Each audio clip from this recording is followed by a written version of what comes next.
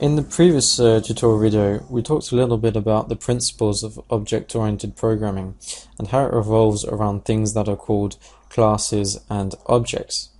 So in this video tutorial, we're going to be seeing precisely what an object is. So a Java object, or an object in Java, is a software bundle of variables and related methods. So if we consider the real world, we can find many objects around us: cars, dogs, bikes, humans, etc. Now all of these objects have something that is called a state and a behavior. So if we take the example of the dog, the state of the dog would be its name, its breed, its color, and its behavior would be I don't know, barking, wagging, running, eating. So if you compare the software object with a real-world object, you'll find that they have very similar characteristics. So software objects also have a state and behavior. A software object state is stored in something that is called a field, and its behavior is shown via methods. So in software development, methods operate on the internal state of an object, and the object-to-object communication is done via the methods. So to sum up, that's what an object is in Java.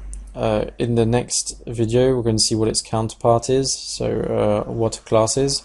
So be sure to tune in to the next video. So now that we've understood the theory behind a Java object, let's try and create one in Eclipse. So as mentioned previously, objects are created from a class. So don't worry, we'll explain precisely what a class is in the next video, but for now just know that these are classes. Dog is a class and tutorials is a class. This is our main class here. So in the dog class, which is what we're going to be using to create our object, or to declare our object, should I say, there are three steps when creating an object from a class. So the declaration, which is basically where you're declaring a variable with a variable name with an object type. So let's do that now. So let's create our object dog, which has one field, one variable, which is its name.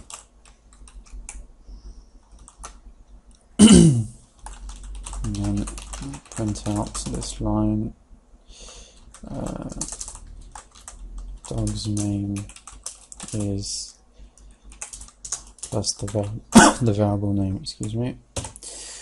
So this is what is known as a constructor.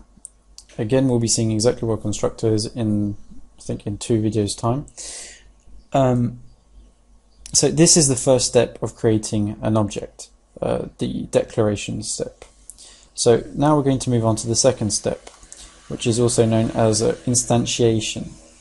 So let's go to our main class here, like so. And in that main class, we're going to type the following. So dog1 equals new dog, and then let's name it Wilbur, for example. So let me explain what we've done here. So in this second step of creating an object, which is known as instantiation, the new keyword here, which you can see here, is used to create the object. So that's the second step. The third and final step is initialization. Now, what the new keyword, the new keyword is followed by a call to a constructor, which I showed you in the other class here. So this call initializes the new object. So what we've basically done is, in this code here, we've asked it to create a new object dog using the constructor here, and because our constructor has a field or variable name, we've entered the variable or the value of that field here, so Wilbur. So if we run this program now, we'll get back that the dog's name is Wilbur. So that's how you create an object in Java using Eclipse.